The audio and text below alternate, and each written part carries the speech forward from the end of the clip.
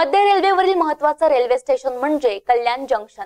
कारण कर्जत कसारा या दोन्ही रेल्वे लाईनला जोडणाऱ्या आणि लांब पल्ल्याच्या रेल्वेचा थांबा असणारं रेल्वे स्टेशन म्हणजे कल्याण जंक्शन। आणि अशा महत्त्वपूर्ण स्टेशनवर रेल्वेने कल्याण पूर्व आणि पश्चिमला जोडणारा लोकग्राम ब्रिज दुरुस्तीचं कारण देऊन बंद केला आहे। ब्रिज बंद असल्यामुळे लोकग्रामकडून येणाऱ्या रेल्वे यात्रींना तर त्रास होतच आहे, पण रेल्वे कर्मचाऱ्यांना देखील याचा त्रास होत आहे। लोकग्रामकडून स्टेशनवर यायला फक्त 10 मिनिट लागतात, पण ब्रिज बंद असल्यामुळे जवळजवळ 20 ते 30 मिनिटं लागत आहे।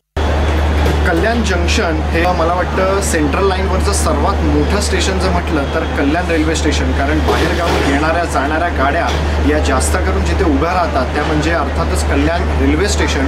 कारण कल्याण नंतर डेस्टिनेशन येतं ठाणे, पण कल्याणच्या जर पाठीमागचा जर विचार केला तर कसारा, कर्जत, खोपोली या सगळ्यांसाठी सर्वात मोठं जंक्शन जर असेल तर ते म्हणजे कल्याण। आणि अशा परिसरामध्ये जर रेल्वेच्या काही सुविधा कमी पडत असतील तर नक्कीच त्याचा त्रास या रेल्वे यात्रेंना होतो।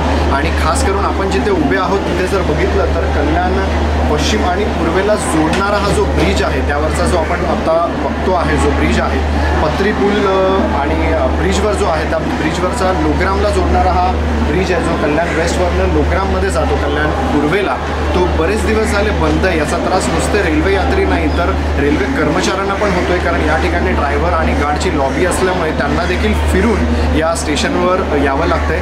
कल्याण रेल्वे स्टेशनचा 6 आणि 7चं जे प्लॅटफॉर्म आहे जे लोकग्रामला कनेक्टेड असतं बरेच दिवस झाले हे बंद असल्यामुळे लोकांना याचा भरपूर त्रास होतोय।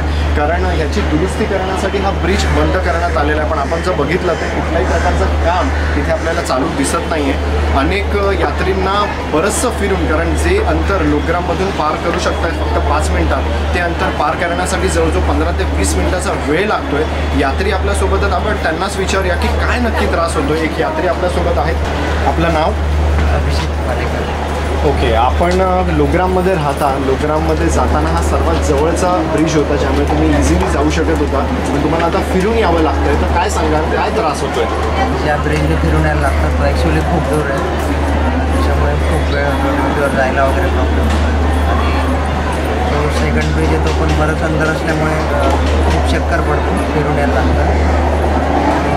तेच लेडीजला वगैरे रात्री इकडनं अंधार वगैरे असतो त्यामुळे खूप प्रॉब्लेम होतो। ओके, म्हणजे मला असं विचारायचं आहे की इकडनं जेव्हा तुम्ही यायचा तेव्हा तुम्हाला मला वाटतं एक 5 मिनिटात तुम्ही स्टेशनवर पोहोचू शकत होता ट्रेन पकडण्यासाठी। आता जे अंतर वाढलं त्यासाठी किती लवकर निघावं लागतं आणि किती वेळ लागतो? जवळपास टाईम डबल झाला आहे। आधी मी बरोबर 9 मिनिटात 9 ते 10 मिनिटात पोचायचो, आता 20 ते 25 मिनिट लागतात। ओके, 20 ते 25 मिनिट लागतात। ते मी थोडं जवळ असल्यामुळे बाकी लोकांना तर खूप अर्धा तास तरी वाया जात असेल। ओके, नक्कीच जसं आपण ऐकलं आहे की यांना लोकग्राम ब्रिजवरनं येताना फक्त 9 मिनिटात ते येऊ शकत होते, आता त्यांचं अंतर झालं जवळजवळ 20 मिनिटं, म्हणजे घरातून जास्त लवकर निघावं लागतं आणि लांबून येणाऱ्यांना अजून त्याच्यापेक्षा वेळ लागतोय। तर मला वाटतं रेल्वे प्रशासनाचे डोळे कधी उघडतील आपल्याला बघायचं आहे, कारण अजूनही कुठल्याही प्रकारचं काम इथे चालू झालेलं नाही आहे। यात्रेकरूंना, रेल्वे कर्मचाऱ्यांना याचा त्रास होतोय। आणि सर्वात महत्त्वाचं जसं त्यांनी सांगितलं की इतर जी ठिकाणं आहे जिकडनं आपल्याला फिरून यावं लागतंय तिथे अंधार देखील असतो रात्रीच्या वेळेला, खास करून महिला यात्रेकरूंना याचा जास्त त्रास होतो। तर बघूयात रेल्वे प्रशासनाचे डोळे कधी उघडतील आणि या ब्रिजची मरम्मत, या ब्रिजची दुरुस्ती कधी सुरू होते। कॅमेरामॅन अक्षय सोबत मी प्रणव भांबरे, MK न्यूज, कल्याण।